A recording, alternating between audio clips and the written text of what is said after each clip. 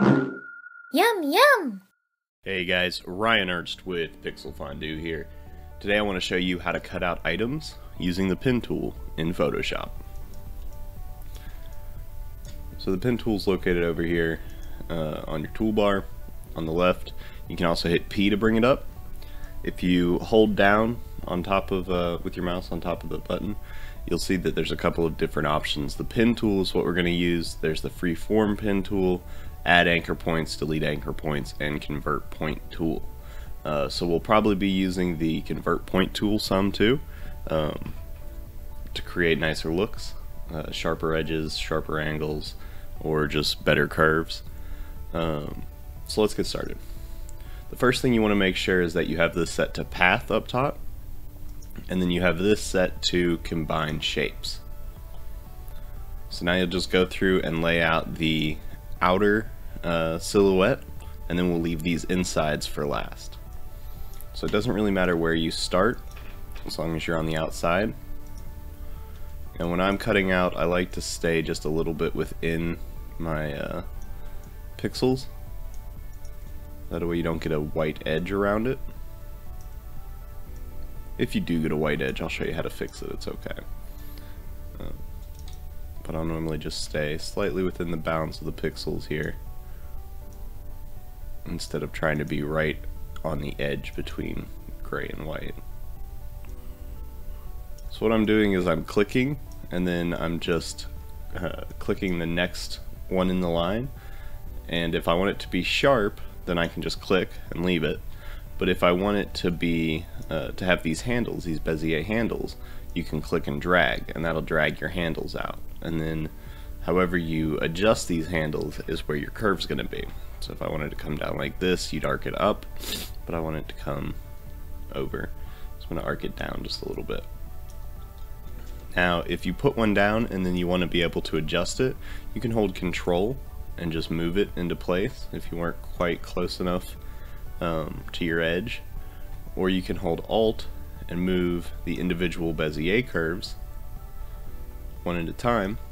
If you do that, note that you will get a sharp edge right where your point is. So I'm going to undo that, and then if you hold Alt, you can click directly on the point and get rid of your next bezier curve.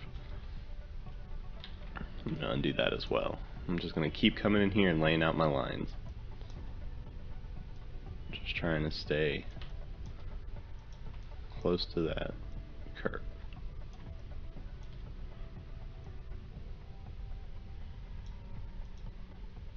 So I put in a solid point there because it's a nice solid break. I'm just going to use little curves here so that I get nice tight little round corners.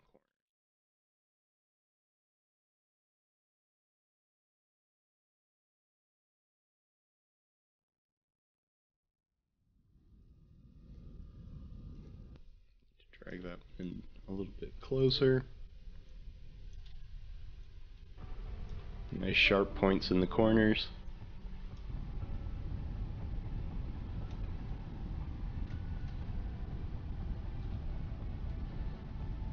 And you don't want to zoom too close in here. I've caught myself being way too close and just taking forever to cut things out. And it's okay if you don't get every little bump and pixel. You want all the major shapes, but don't stress too much. If you're an artist these days, you've got to be fast. It's just how it is. Everybody wants everything done right now.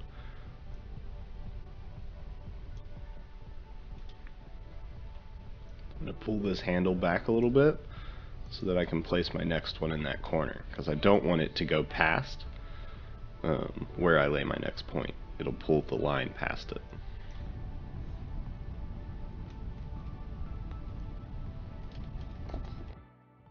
I laid in an extra point up there and I don't want that. So I've gone and deleted it, and I'm dragging out my next one. Alright, so that's our outer shape.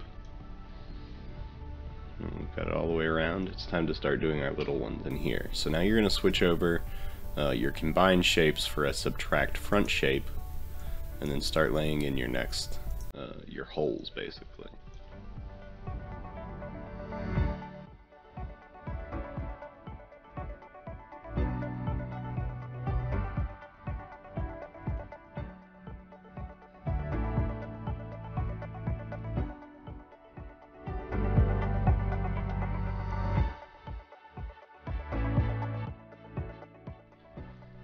Alright, we've got another hole down here.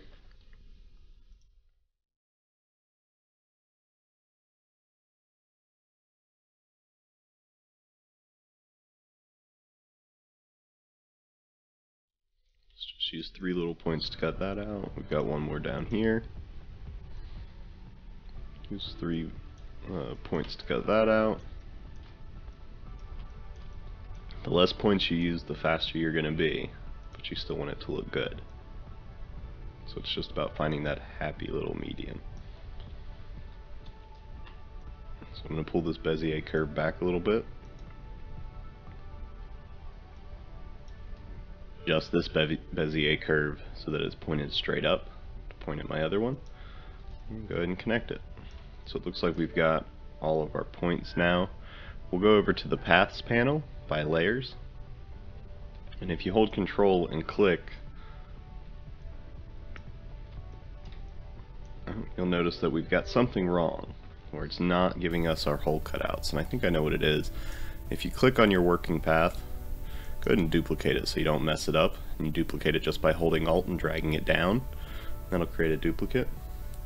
Then grab your main select arrow, your black arrow, and click the outer path, and you'll notice that our combined shapes has changed, and I'm not sure how that happened, but all you have to do is reset it to combined shapes, and now you'll see in our paths the difference between the working path that we created and path 1, which we just duplicated and changed.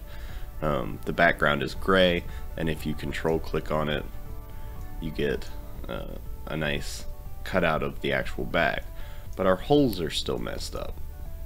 So why are our holes messed up? Come in here with your selection tools, your white or your black arrow again, and grab the inner paths, and let's see what those say. Now these are set to freaking combine again. We need to set these to subtract.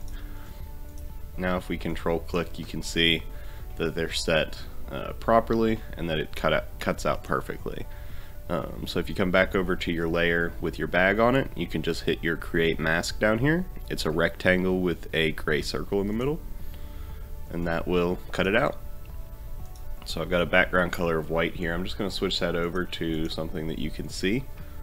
There you go, and you can see that there's no white fringe or anything like that. It's just a really nice sharp cutout. Now, if you have some white fringe that you want to adjust, you've got your selection set. I've just reselected my path basically by holding control and clicking on my mask, and that reselects the white area inside the mask. I'll go ahead and delete this and show you what you can do if you have a little bit of fringe. You can go up to select and go to modify, and the first thing you want to do is run a smooth with probably a 1 or 2 pixel radius. I'm going to do 2, and then go back up to select and say modify contract by 1 pixel, and you'll just contract by 1 pixel and see if that fixes your problem. Remask it, and if you've still got fringe, just go back, undo, and contract by 2 pixels. If you've still got fringe, do it by 3 pixels. 3 pixels should pretty much be the max that you need to go. Otherwise it means you're just not cutting close enough to your product, and you're gonna have to work on that a little bit more. Anyway guys, that's the lesson for the day. See you next time.